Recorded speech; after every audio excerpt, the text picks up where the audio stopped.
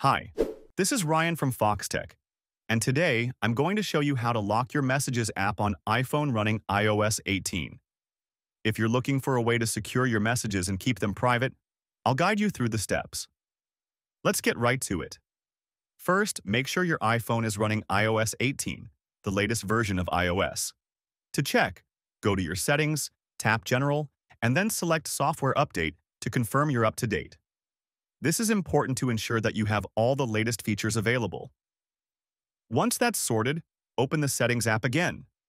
Scroll down and tap on Face ID and Passcode. You'll be prompted to enter your passcode, so go ahead and do that.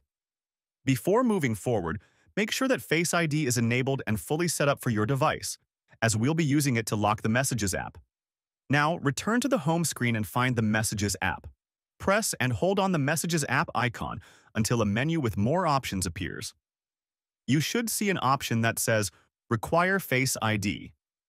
Tap on that, and your iPhone will ask you to scan your face to confirm it's you who's locking the app. Once this is done, the Messages app will be locked with Face ID. From now on, every time you want to open the Messages app, you'll need to scan your face to gain access. This adds an extra layer of security to your messages. Keep in mind, though, that you can't lock individual chats. This setting locks the entire Messages app as a whole. If you're also concerned about privacy, there's another option to hide message notifications from appearing on your lock screen.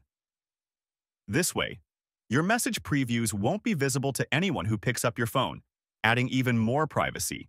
And that's how you lock your Messages app in iOS 18. If you found this video helpful, don't forget to give it a like and subscribe for more tech tips from Foxtecc. Thanks for watching, and see you later.